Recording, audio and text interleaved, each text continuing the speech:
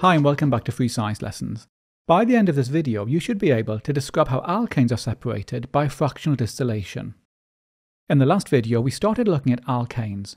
Remember that alkanes are saturated hydrocarbons with the general formula CnH2n plus 2. Now, alkanes are extremely useful compounds. Firstly, alkanes are used extensively as fuels, and we're going to be looking at the combustion of alkanes in a later video. Secondly, alkanes are used as the starting materials for the production of a whole range of organic molecules, including pharmaceuticals. Now, we find alkanes in crude oil, and I'm showing you a picture of crude oil here. Crude oil is a fossil fuel and is formed underground from the remains of plants and animals. Over millions of years, heat and pressure convert the chemicals in these remains into crude oil. And because we're using crude oil at a faster rate than it can form, crude oil is considered non-renewable. Now, crude oil is a mixture of straight-chain and branched-chain alkanes, along with other chemicals such as sulfur. But in order to use these alkanes, we need to separate them. We do this by a process called fractional distillation. And fractional distillation is carried out in tall fractionating columns like the one I'm showing you here. Okay, now in order to understand fractional distillation, we need to look at the boiling point of alkanes. Remember that alkane molecules are attracted to each other by intermolecular forces.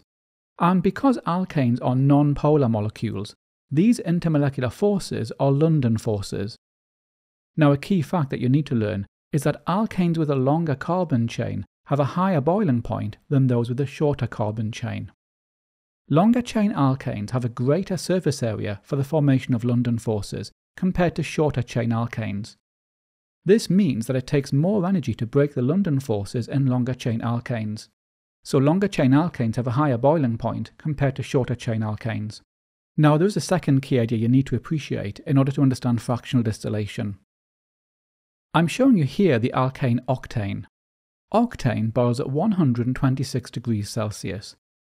If we take liquid octane and heat it to 126 degrees Celsius, it will boil, converting from a liquid to a gas. Now, a key idea you need to understand is that if we take octane as a gas and cool it to below its boiling point, the gas will condense back to the liquid form. Now, I've used octane as an example, but this applies to any alkane. So, in order to understand fractional distillation, you need to learn these two key points. Firstly, longer chain alkanes have a higher boiling point than shorter chain alkanes. Secondly, if we take an alkane as a gas and cool it to below its boiling point, it will condense to a liquid.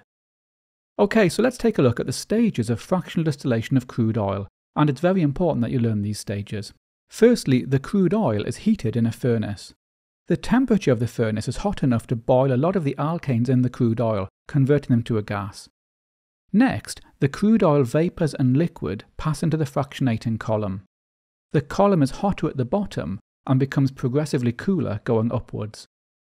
Now the crude oil vapours make their way up the column. At different levels in the column, we have collecting trays. These trays have bubble caps, which allow vapours to pass upwards. As each alkane moves up the column, at some point it will reach a temperature which is cooler than its boiling point. Now the alkane condenses back to a liquid and passes out of the column. The alkanes with shorter carbon chains have lower boiling points, so these are collected near the top of the column. Longer chain alkanes have higher boiling points, so these are collected towards the bottom. And alkanes with very long chains form a thick liquid called bitumen, and this is collected from the bottom of the column. Now, not all of the alkanes will condense. Very short chain alkanes, such as methane and ethane, are collected from the top of the column as gases. Now, one thing you need to bear in mind is that fractional distillation does not separate each individual alkane. Instead, each fraction contains a number of alkanes with similar boiling points. To separate each individual alkane would require further rounds of fractional distillation. Okay, so hopefully now you can describe how alkanes are separated by fractional distillation.